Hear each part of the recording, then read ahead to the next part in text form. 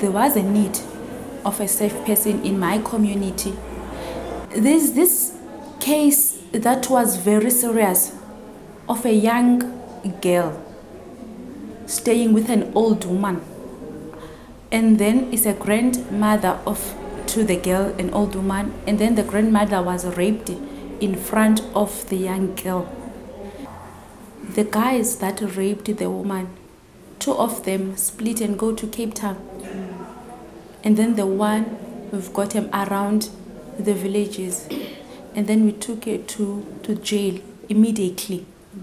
And then what was good about it, we had a very good connection with the police from Cape Town.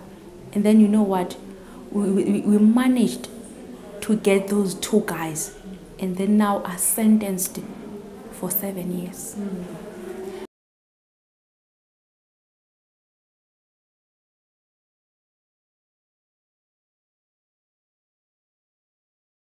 The thing that has been happening to us as a woman, we don't have power. We're just doing things for the sake of doing it. Now we've got the training, we've got the power with the forum. Everything is going well because we start with us, the power starts with us before we go back to the community. So we benefit that we've got plenty of young guys who wants to join. And even our traditional leaders, as well as I told you I was having a problem with traditional leaders, are very willing to help us. They just call you even in the midnight and say, Tando, there is the case, can you please tell us what to do?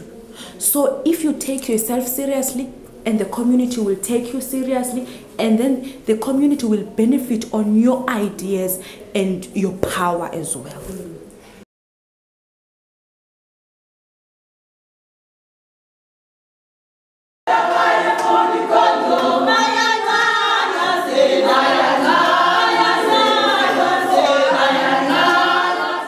I like to help people. There are so many vulnerable people around my area. So now I'm recognized. They know where to go when they need help, when they are abused, when their children go out of the way. They know where to go. I'm mediating between children and their parents. So I understand why children end up being drug abusers, because some are full of anger because they have no one to talk to. As a women, we have to obey our husbands. But now we know through our trainings, with DSR, through you, we know that we don't have to take whatever is thrown at us.